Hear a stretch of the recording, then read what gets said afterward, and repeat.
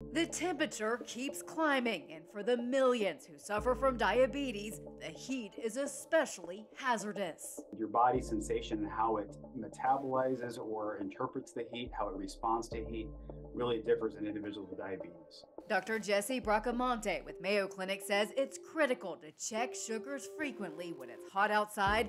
Soaring temperatures can cause episodes of low blood sugar. If people have well-controlled sugars and they're active during the day, they may find that their sugars drop.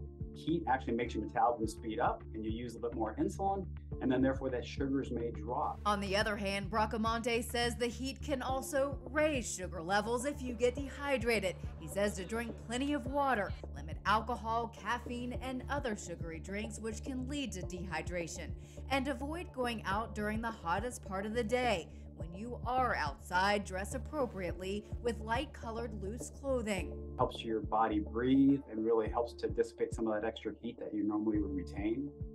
Since those with diabetes have to pay special attention to foot health to avoid potential nerve damage or sores, Bracamonte says to not walk outside barefooted this summer. Heat and the cement and the temperature from the ambient walkway can cause severe damage to your feet, and in some cases put you in the hospital. So appropriate footwear is key.